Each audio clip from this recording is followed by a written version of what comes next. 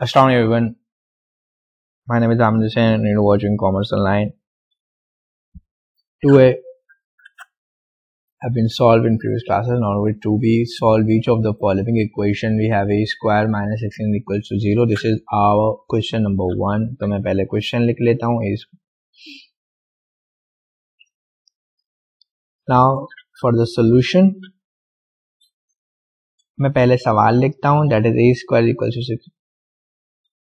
अब हम यहाँ पर एक फॉर्मूला यूज करेंगे. We know that a square minus B square equals to a minus B a plus B. अब यहाँ पर आप देखें we have a square minus, सो 16 को मैं 4 स्क्वायर लिख सकता हूँ. So now a minus B, तो ये हमारे पास क्या हो जाएगा, a minus 4, a plus B a plus 4. So now a minus 4 और a प्लस 4 इक्वल्स टू 0. अब अगर इसको फर्दर एक्सपेंड करें, सो a minus 4 equals to 0, a plus 4 equals to 0, so a equals to 4 और a इक्वल्स टू माइनस 4. तो यहाँ पर a equals two plus minus 4, ये हमारा आंसर आ जाएगा.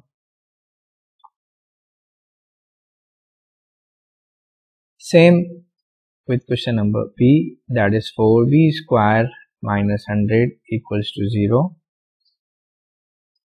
Now ये 4 है तो हम इसको सॉल्व करने जाएंगे. 4 के लिए मैं लिख देता हूँ 2 स्क्वायर b स्क्वायर और 100 के लिए 10 square equals to 0. Now we have 2b's whole square minus 10 square equals to 0.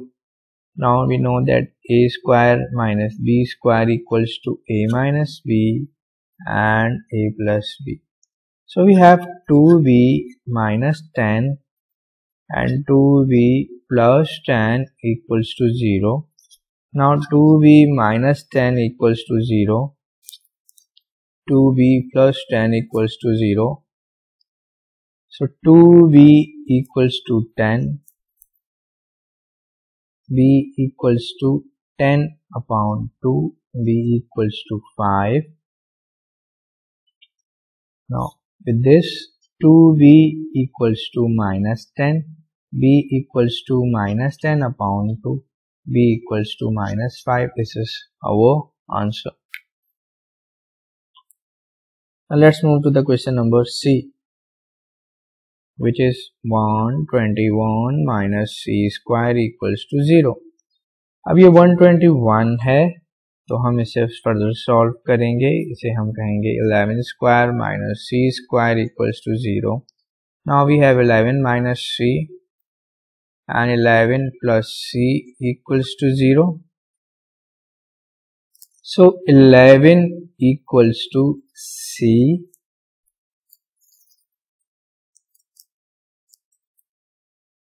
Eleven minus c equals to 0. 11 plus c equals to 0. So 11 equals to c and c equals to, ये plus का 11 equal के इस तरफ आएगा minus का 11 हो जाएगा. So c equals to plus minus 11, ये हमारा आंसर है. Now let's move to the next question.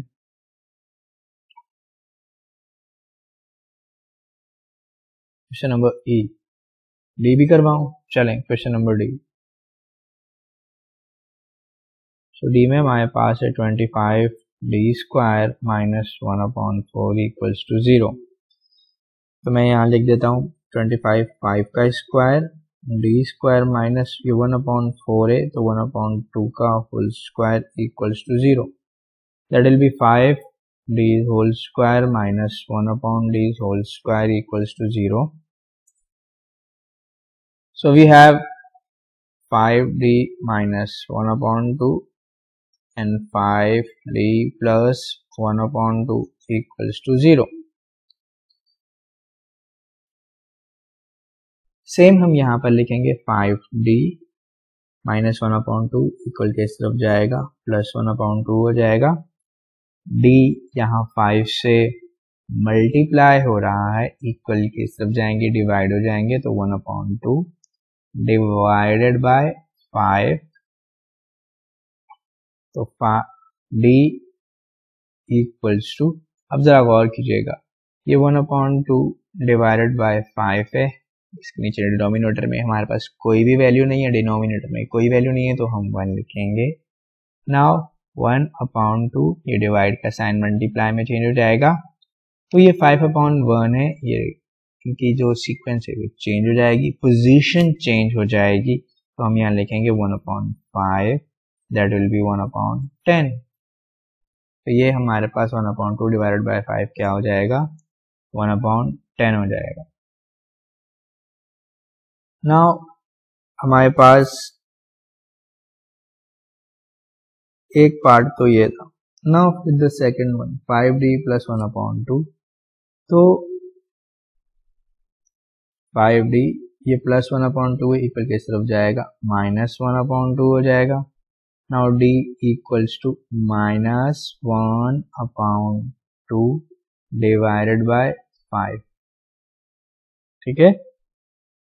और अब हमारे पास d इक्वल्स टू माइनस 1/10 हो जाएगा, तो d equals two plus minus 1/10, ये आंसर है।